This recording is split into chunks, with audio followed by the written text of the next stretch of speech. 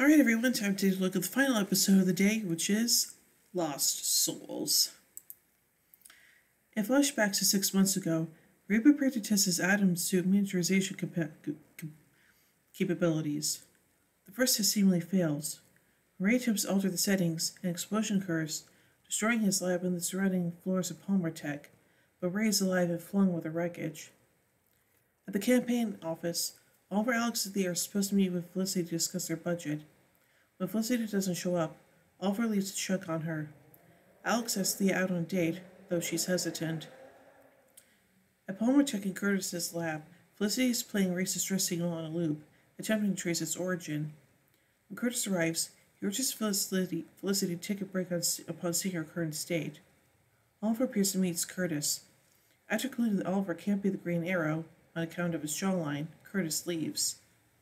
Oliver reveals Felicity forgot about meeting with his campaign team and asks what's happening.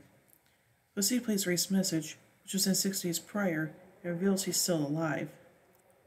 Oliver, Ryder, and Conklin head down to the chamber where John Constantine found the orb. Ryder uses it to light up a message in symbolic representations. He says to Oliver to bring workers who began digging for something. Ryder then advises Conklin to watch Oliver. In the present, Sarah's conversing with her mother on the phone, affirming Dinah that she's alive and loves her.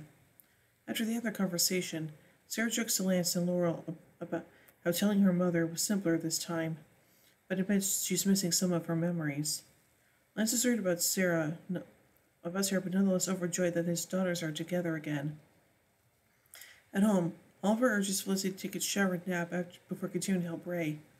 An upset Felicity feels that Oliver doesn't understand the seriousness of the situation, yet prepares to agree.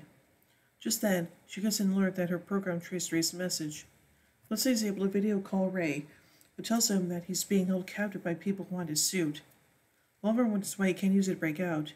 Ray reveals the miniaturizing technology shrunk him down to a few inches tall. At the bunker, the team learns that Ray has schematics for a machine to resize him.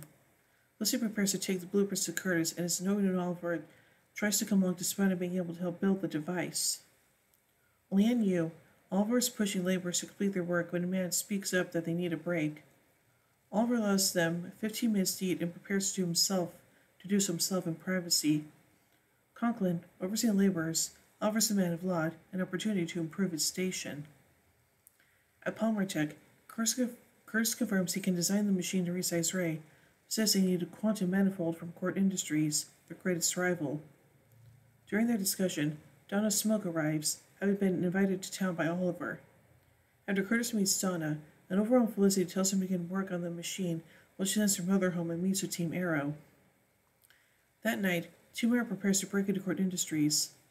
Felicity is irate with Oliver for talking to her mother behind her back, much to the rest of the team's amusement. In the storeroom, Sarah and Thea discover the manifold, but are confronted by security. Sarah nearly beats one of the men to death before Laurel stops her and the group flees. Back at the bunker, Ray sends Felicity another message. As he's telling her what he needs, Damon Dark comes up behind Ray and the signal is cut off. Afterwards, Oliver says he uses Lance to find where Dark is keeping Ray, and in the meantime, they have to wait on the machine from Curtis. Felicity is unwilling to sit still and becomes angry when Oliver reveals he's made dinner plans for them with Donna. Diggle, who's watching the argument, agrees that Felicity needs some time to relax, but she's too upset over Ray being in danger. Oliver goes to check on Tayana.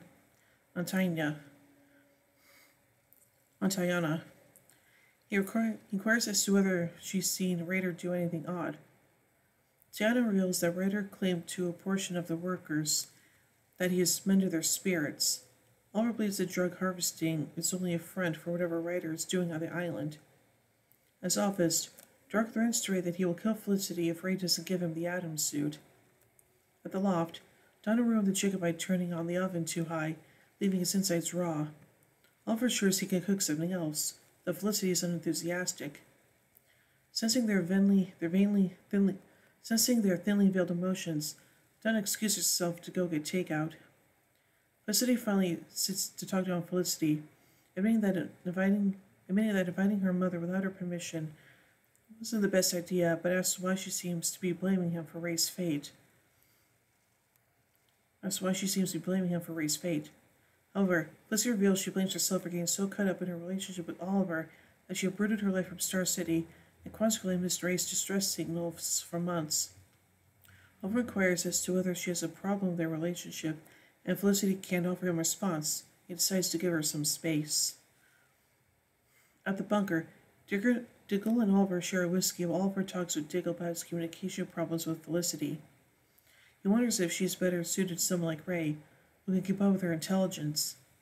Diggle assures Oliver that his love for Felicity is beyond commonality and knows she is a strong woman who will pull through this.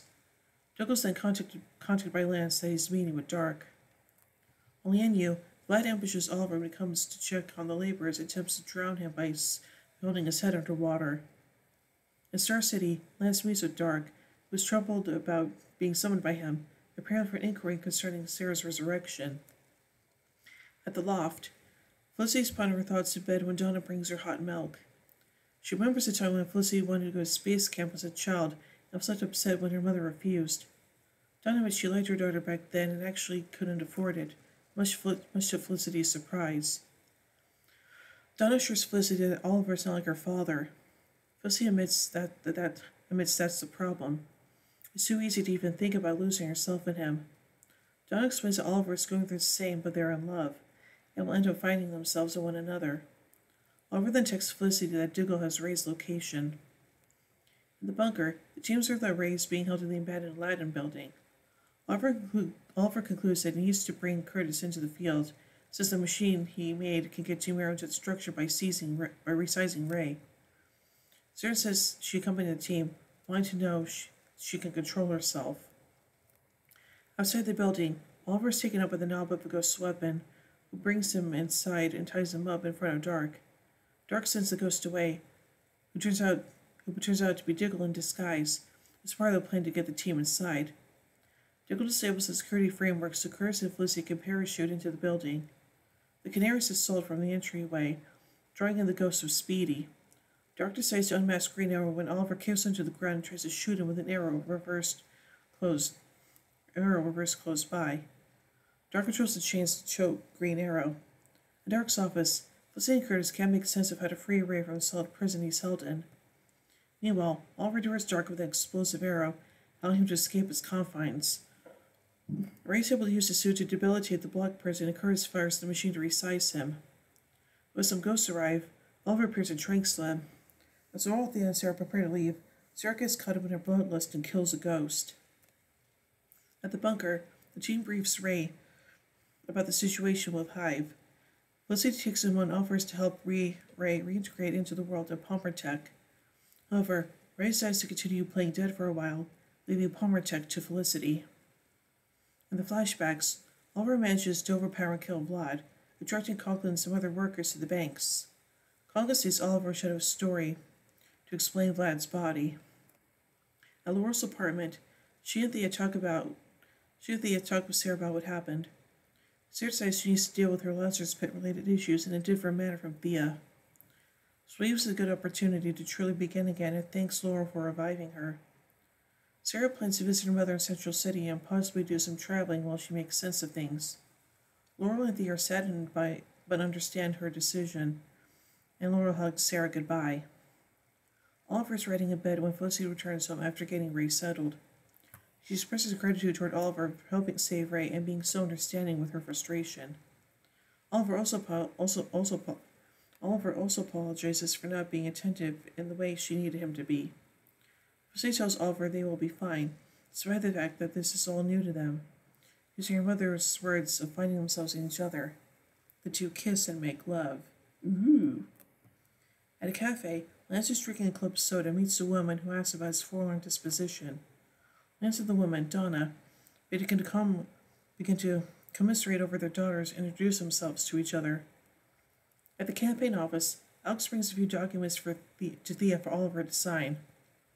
Thea asks Alex out for drinks later, admitting she's still nervous but willing to give them a chance.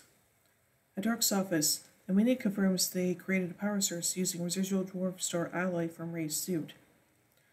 Dark asks him to test out a structure, unrolling some blueprints.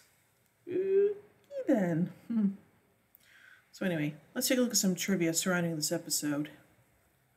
This episode marks the last appearance of Sarah on Arrow until Invasion, due to her joining the main cast on Legends of Tomorrow. It's also her last appearance as the Canary, as she later drops the identity White Canary. It's the only episode of Arrow that both Sarah and Ray appear in before they join the Legends, until the episode Invasion, which was after joining the Legends. The passcode 4587 is used when Team Arrow break into Court Industries to steal the Quantum Manifold. This is the same docket number of the case from the People vs. Monterey Queen, an Elvis prison inmate serial number in Season 7. Lucifer's ridiculous Spartan to protect his identity. In the comics, Spartan is the leader of superhero team Wildcats. The character is known for strength and durability, much like the character of John Diggle. When Oliver explains to Ray about Hive, the organization that captured him, Ray compares it with Spectre, a criminal and terrorist organization in the James Bond franchise. Now finally, let's take a look at a goof. John comments, "Vodka's rooms anyway. Tennessee whiskey. Put some hair on your chest." However, he and Oliver start drinking a bottle with a black Johnny Walker label, which is a Scottish blended whiskey, not Tennessee.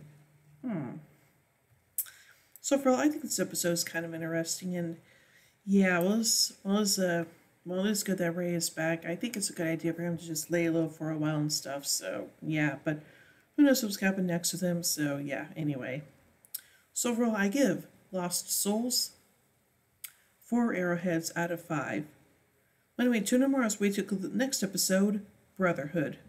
So, until then, in the words of Oliver Queen, you have failed this city.